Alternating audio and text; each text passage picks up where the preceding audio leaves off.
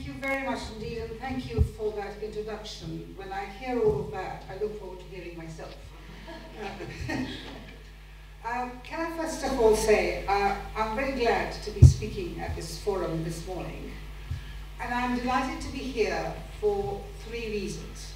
One is, I was very delighted to see the word Commonwealth in part of your title of the conference, because I am a Commonwealth person, deeply committed to the Commonwealth, and as Her Majesty the Queen described it, as the original World Wide Web. And of course, I do endorse its purpose, which is to promote understanding, human rights, democracy, and celebrate cultural diversity. And of course, I have been involved informally and formally for years, and of course, more recently, both as chair and president of the Royal Commonwealth Society. My second reason for being pleased to be here is because I believe that more than ever, in today's world, we need to develop understanding and build trust between nations for common good of our globalized world. Hence, my involvement with the British Council, an organization which has been devoted to cultural relations over the last 80 years. 3, of course, I think is an opportunity to hear and share different views on cultural diplomacy, cultural relations, and nation branding in the Commonwealth. But I would like to begin by saying a few words about these terms. I do not wish to be pedantic, but I think terminology to some extent is quite important because it determines people's understanding, the attitudes and actions that actually follow. And Mr. Donfried said he was intrigued by my title because I thought I was playing around with those words. So I want to dwell a little bit on what I see. And with respect to my hosts, I have to say, for me personally, cultural diplomacy has rather an old-fashioned ring, and of course these are in different contexts. For me, it sort of conjures up an image of formal presentation of cultural activity, and that's why I like the word cultural relations, a term which we use to describe the work of the British Council, because I see that cultural relations in the modern world is about building relations, building understanding and trust through interaction between people of different backgrounds and cultures. And it is about building meaningful long-term relationships between individuals. And cultural relations is the way in which nations express themselves in the wider world by means of arts, language, education. And it is about how they engage with others, explain themselves, and converse with each other and build trust. Now, just a few words about the term nation branding, an expression coined by Simon Arnold, who has gone to great lengths to explain that it does not refer to a simple marketing exercise.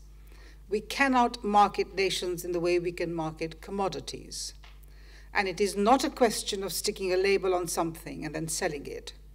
It comes rather from a reality about a nation. It is a way of focusing attention on the admirable and positive features of a country's cultural life and its ways of doing things.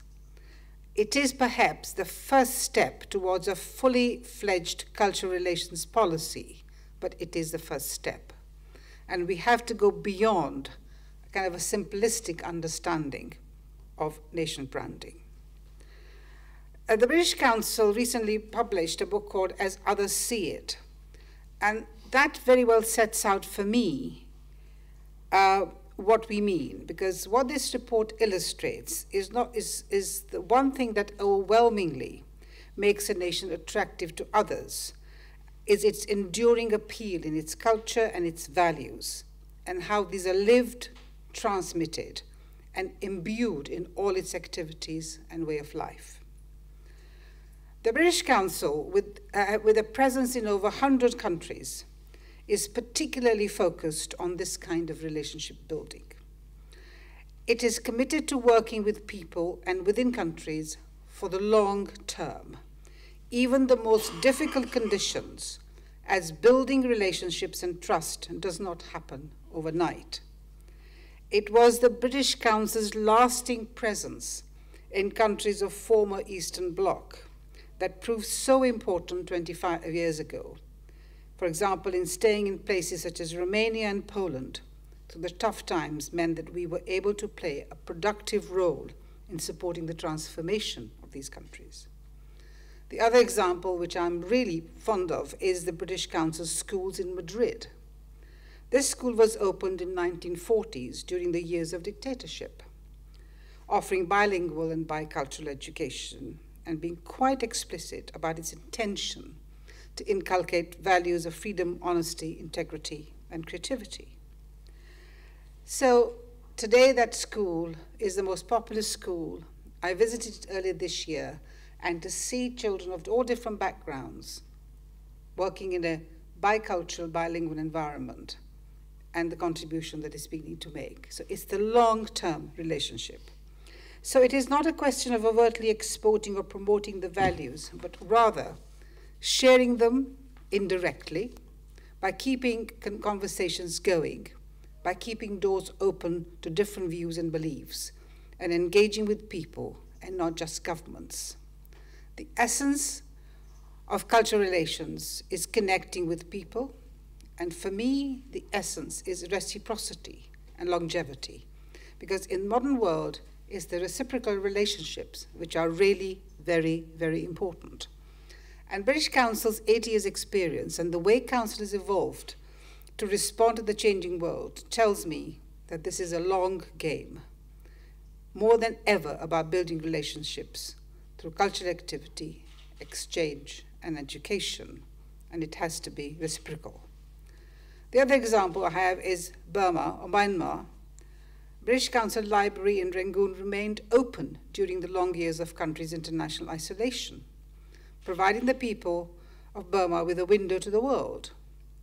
Today, with a change in Burma's leadership and the signs of political thaw, we are working closely with the administration to support development of a vibrant civil society, enable the reform of education system, and of course, the security of law, because the reform of the security sector, because the rule of law is seen as a very important basis of any democracy. So hyperconnectivity, though an old word, still expresses the biggest truth about today's world. There is a qualitative change in the way people connect. New technology and social media has, of course, transformed interactions, but not always for the positive, but we have to make sure that there's a responsible use of these. Now, so far, I have been talking about what I call bilateral cultural relations, but the Commonwealth has been and continues to be a forum for multilateral cultural relations. Its role is to build on the common issues such as language, common law and political systems, common heritage, and promote understanding, diversity, human rights, and democratic practices. Its mainstay is reciprocity, conversational connections, and its greatest strength is that it is a voluntary association, and all of its members are equal. It is, as I said earlier, a people's Commonwealth, because when it was founded, it's not just a question of governments, it's the people's Commonwealth. And its greatest events are those which celebrate diversity and cultural activity. The Commonwealth Day, when different faiths come together, or the Commonwealth Games, as we saw in Glasgow earlier this year, when thousands of competitors from all over Commonwealth take part in friendly games. So the identity of the nation branding is actually through the Commonwealth. So I think it is where the multilateral cultural relations take place. And aspirations to be part of the Commonwealth is actually there. Now, other activities which take place around these high-profile activities reinforce the ties and connections.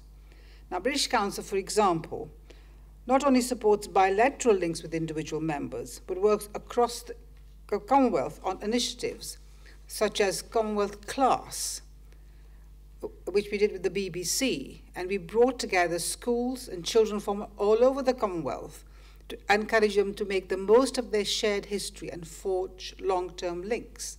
And that's where the new technology was phenomenally important. And some 100,000 schools are involved in British Council's culture program at the Glasgow Commonwealth Games. And what around this Commonwealth Games, there were other activities of music, poetry, dance. So you could see the opportunity was used to make sure how people came together through cultural activity. For me, but the most poignant element was a major art exhibition, which took the title from the work by an Indian artist called Shilpa Gupta. It was called Where Do I End? Where do I end and you begin? And this is a real sense, the question of all the work of connecting which seeks to answer. Commonwealth, through multilateral cultural relations, provides a platform for small, medium, large countries to interact on equal basis. And their brand is the Commonwealth, and what it aspires to be. It has an enormous potential to promote positive good for the global change, and I think we haven't yet tapped all its potential. And it has to be realized.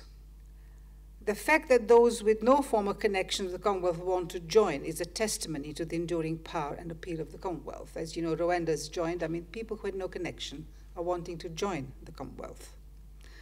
Networks of communications in the 21st century are very different, and technology, as I said, is very powerful. Tool for exerting influence, and the key to such influence will increasingly be the flows of cultural exchange. Attraction rather than coercion implies more democratic modes of communication. And we're living in a moment of great opportunity, and I think the salience of cultural relations, or what some people call soft power, is increasing. And as it has never been easier to transmit ideas. And as Simon Arnold said, given that the biggest threats to the world peace are ideological in nature, it seems surprising that the lessons of the Cold War appear not to have been learned.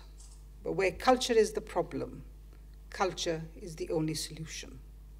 That is right. And it means that we all have a huge responsibility to ensure that good ideas win in the end. And the cultural relations, in my book, is a very forceful mode through which we can do that. Thank you for listening.